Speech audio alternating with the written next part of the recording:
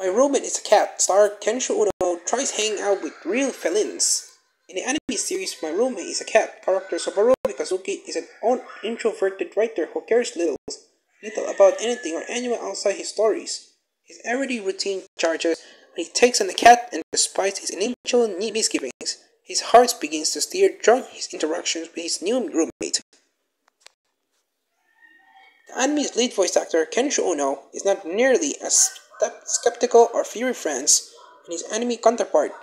Uno visited a cat cafe in a tie-in video for the anime and spent the day cozying up with cats and taking photos with a selfie stick. The Koen Rico Cafe seen in the video is located in Akihabara and is 3 floors high. Uno checks out the pet shop floor, first being heading up to the cat cafe and getting mauled by hungry kittens.